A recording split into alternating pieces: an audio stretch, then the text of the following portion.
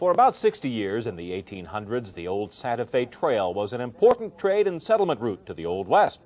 Today, more than 100 years later, the 950 miles of the trail got some very special recognition and a new designation. We go now to Anthony Moor, who is at the trail near Springer, New Mexico. Anthony? Nathan, I'm standing on the trail itself, and behind me is a hospital, vintage 1865, that served soldiers and wagoneers alike when it was open. From 1820 until 1880, when the railroad came, this was the main highway for Anglos west. Now, it's a National Historic Trail.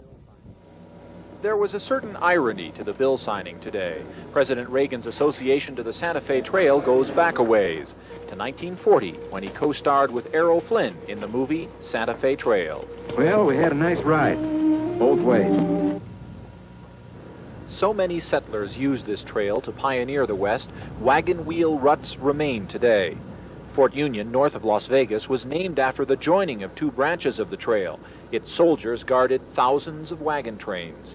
More recently, Santa Fe photographer Joan Myers photographed the historic trail. Her images portray its beginning in woodsy Missouri, widening as it blazes through flat, open Kansas, and on. The Santa Fe Trail, it was a golden opportunity. People went to make money. That was part of it. And they were well prepared for their journey. And they talk about every night where they camped and what the trail looked like. And it's very easy to go back to those places and feel what they were like in the 19th century. In the 20th century, the trail is lost in all but name in many places, and the town which gave its birth and sits at trail's end now remembers it mainly with a marker. The historic designation for this trail means that the National Park Service now will manage it, they will mark it, and that will bring in more tourists. In New Mexico alone, the estimates are that 160,000 more tourist dollars will come in each year.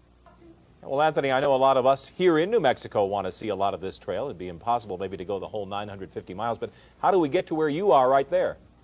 Well, if you're going by wagon train, Nathan, it's going to take you about 20 days just to get to Santa Fe. However, if you've got an automobile, take I-25 about 20 miles north of Las Vegas. You'll see a Fort Union turnoff. All right, great. Thanks very much. Anthony Moore, reporting live along the Santa Fe Trail. Well, what do you say, Nathan? Let's go hitch up the horses, huh? I'm ready to go. That would be fun.